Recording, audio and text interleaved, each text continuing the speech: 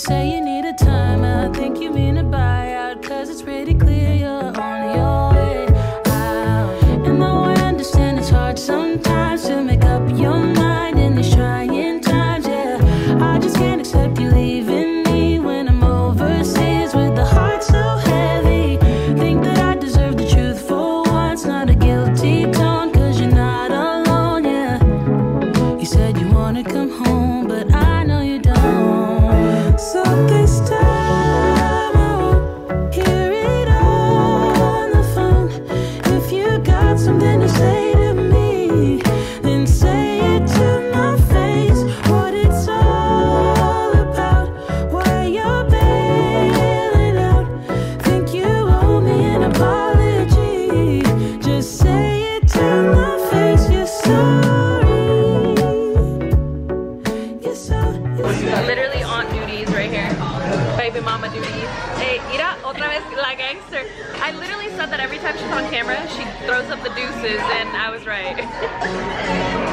I get shy. Stage fright.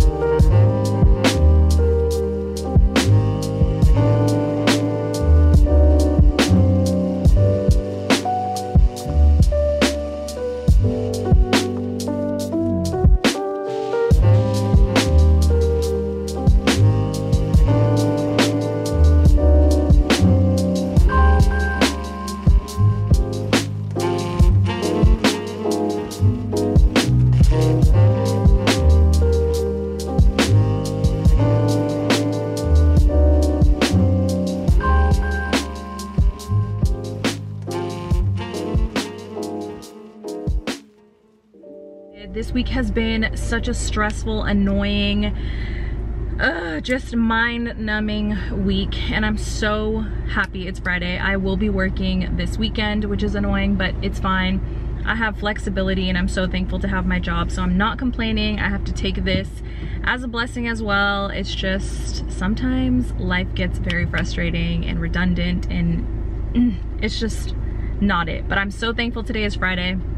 I am on my way to my cousin's house. We decided to plan a dinner with the three of us. We are gonna go to the store and pick up some items that we need to start making the dinner.